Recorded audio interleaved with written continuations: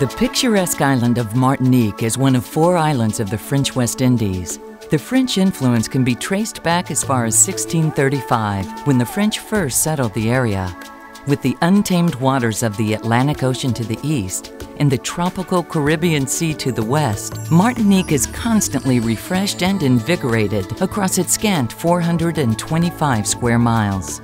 In addition to being celebrated for its wonderful tropical surroundings, wildlife, and delicious cuisine, the island of Martinique is probably most recognized for its production of rum. Rum with an H, that's R-H-U-M. One of the most renowned producers on the island is Depaz, whose history can be traced back to 1651, when the estate was first established by the premier governor, Jacques Duparquet. The Depaz estate is located in the northwest region of Martinique, in the charming coastline city of Saint-Pierre, at the foot of the famous Mont Pelee, the highest mountain on the island at over 4,000 feet. Land at the foothills of Mont Pelee was considered by Father Jean-Baptiste Labat, a Dominican priest and leading figure in the development of rum in Martinique, to be the most beautiful on the island. The area is visually breathtaking and includes a past that is filled with dramatic events. In 1902, a violent eruption of Mont Pelee destroyed almost everything in its path, including the Depaz estate. Almost 30,000 residents of Saint-Pierre, then the capital of Martinique, perished. When Mont Pelee erupted again in 1929, the fury of the volcano was directed upwards, sparing most property and many lives. While the devastation of the Depaz estate was significant, the volcano's eruptions helped create the tranquil, rich, fertile environment in which the precious Depaz blue cane now thrives.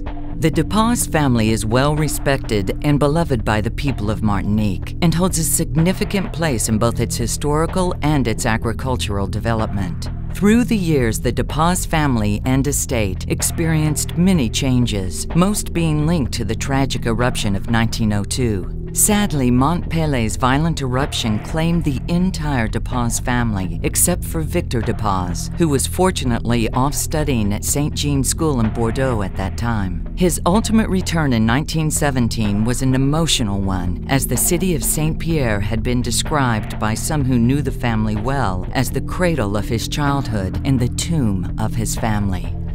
It was 15 years to the day marking the eruption of Mont Pelee that Victor Depaz returned to the land of his family, with the hopes of restoring the destroyed landscape back to the splendor of years past. Working tirelessly, he focused all his efforts in replanting the surrounding land, specifically rebuilding the agricultural distillery on the hundreds of acres he called home.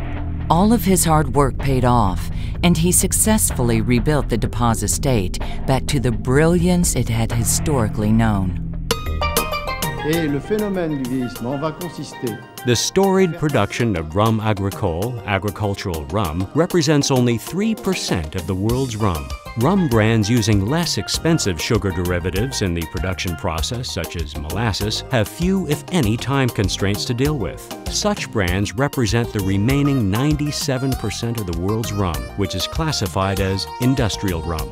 Rum agricole remains the most expensive production process, and the amazing rum that results is treasured by knowledgeable mixologists and connoisseurs around the world.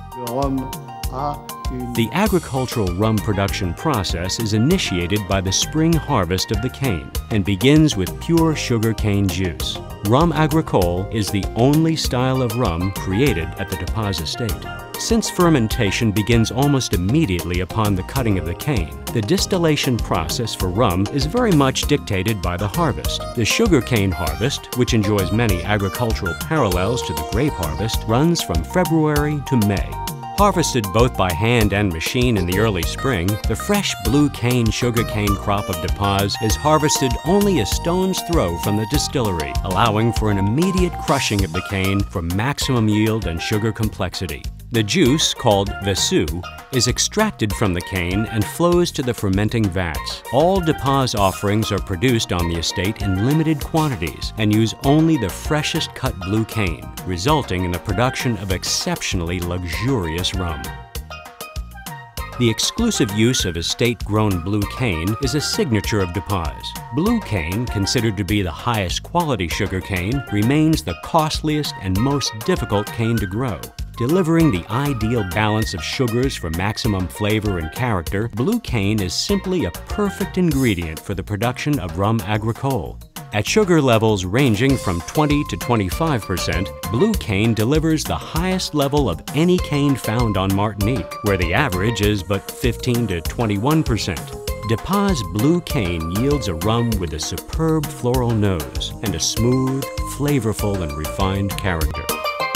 After the cane juice has been fully extracted, the dry fibers that remain, called bagasse, become the environmentally friendly fuel that heats the stills and powers the boilers that run the Depaz steam engine. This is the very same engine that once supplied water to the fountains at the Château de Versailles.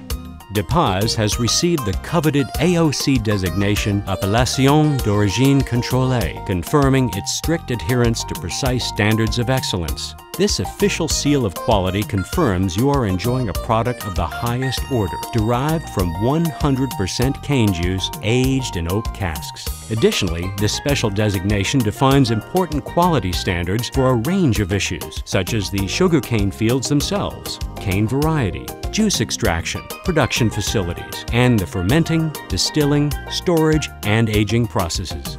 Nothing is or can be added to an AOC-designated rum agricole like Depaz, such as coloring or flavors. De faire passer à l'intérieur. And to further intensify the natural flavors the blue cane of Depaz imparts, only oak barrel aging is permitted. Following fermentation, column distillation in copper, similar to whiskey and cognac production, helps deliver a special character to Depaz rum before it is introduced to the oak barrels for aging. The aging process is sometimes described as the secret life of the rum.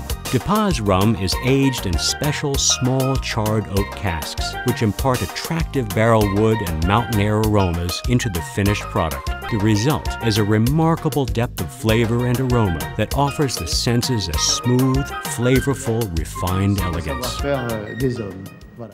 For hundreds of years, the respected Depaz name has been rewarding palates and making friends with its special award-winning offerings. Awards range from the more sentimental, such as those won by Depaz in Marseille in 1922, 27, and 31, following the restoration of the distillery and the estate, to the latest gold medal awarded to Depaz Blue Cane Rum Agricole in March of 2006 at the San Francisco World Spirits Competition.